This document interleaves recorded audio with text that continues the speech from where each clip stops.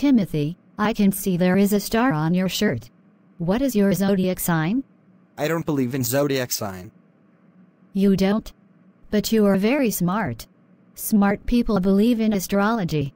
I know what astrology is, but I don't believe it has any influence on human affairs or behavior.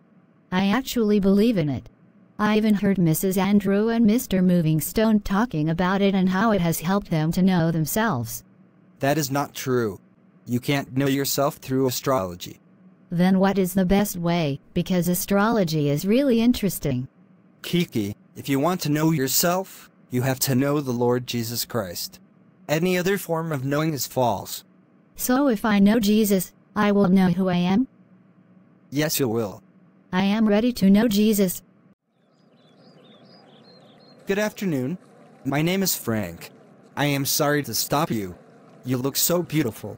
Thanks. Can I have your number? Can we be friends? I don't give my number to strangers, but you look cool. Thanks. What is your name? My name is Favor. Frank, right? Yes. What's your sign? What do you mean? I am Cancer. What about you? You have cancer. I am so sorry. What stage? Have you started chemo? I believe that Lord can heal you. Let us pray. What nonsense are you talking about? Who are you? I don't understand you. You just said you have cancer. I don't have cancer. Please leave me. I am sorry, but I still don't understand what is going on. Cancer is my zodiac sign. I told you mine and asked of you to know if we are compatible. I can see for obvious reasons that we are not compatible. Wow. You believe in zodiac signs? Yes, I do. It determines the way we behave. You should know your cosmic identity. I only know my identity in Christ. That is enough for me. Are you a Christian? Yes, I am. So you think I am not a Christian? Please let me go. I don't like old-fashioned Christians. I can't believe he thought I have cancer. Let me hurry. Judith must have been waiting for me. I saw you talking to yourself from afar. What is wrong? I met this guy on my way who doesn't believe in astrology. What is wrong with not believing in astrology? Do you mean you don't believe in it too? No, I don't. I don't believe in zodiac sign nonsense. Zodiac signs determines your core personality. There are 12 zodiac signs. These zodiac signs are based on individual's birthday. Don't you get it? Why do you think I am very intuitive and aggressive? Wow. I didn't know you are so much into astrology. Christians have the mind of Christ. We are not controlled by astrology.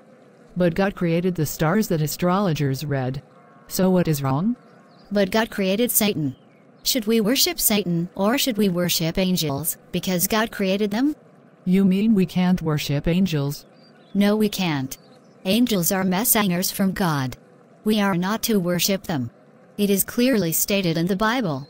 We are to worship only God.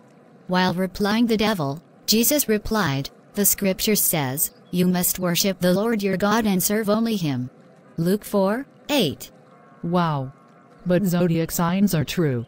I have a friend who is Scorpio. Scorpios are very fearless and born leaders. She was born on October 29th. She was the student union president when we were in school. I admire her so much. She is very bold. Just that she can be very manipulative and possessive. So I am supposed to behave in a certain way because I was born in a certain month. Does that sound right to you? This particular example that you gave of your friend does not make sense. So you think she is bold and manipulative because she is Scorpio? No. Anybody can be bold and manipulative irrespective of their birth month.